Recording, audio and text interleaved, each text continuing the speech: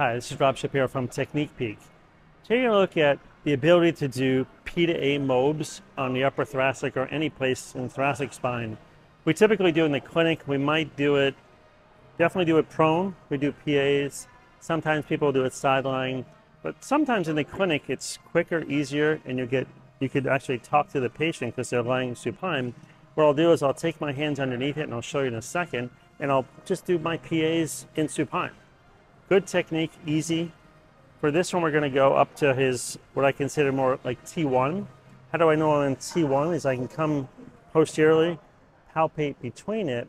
I know if I push through here, right, I know C7, right, there should be no movement because I'm not feeling it. If I go down one, oh, T1 moves when I push down the ribs. So let's say I'm on T1. Now I'm going to go outward a little bit. I'm on the transverse process, or where the facets would be. The bottom hand is kind of doing a P to A motion. That I'm going to exaggerate it in that motion. This hand is I just put it there to kind of bring it back. So it's not really doing much. So I push them towards the ceiling. There's my P to A, and then I bring them down. Go to the next segment, P to A, and back down. And I can keep going up until I feel a segment that doesn't move very well. The cool part about that is I can also go now to the first rib and the second rib. So I can come out, I feel my spinous process, I move out, I could feel kind of where the rib comes into the transverse process, move a little bit lateral, and I'm doing the same thing. I'm doing P to A, and then I'm bringing it back.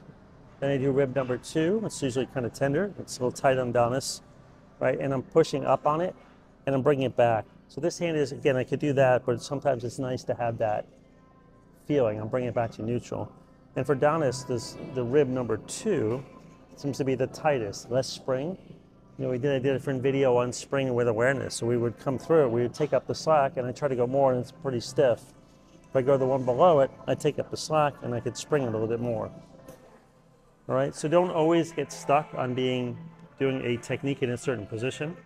One of the osteopaths I know would say in the clinic, this day we're doing everything supine, or everything prone, or everything standing. So it gives you more options. So today we did everything laying down. Rob Shapiro from Technique Peak.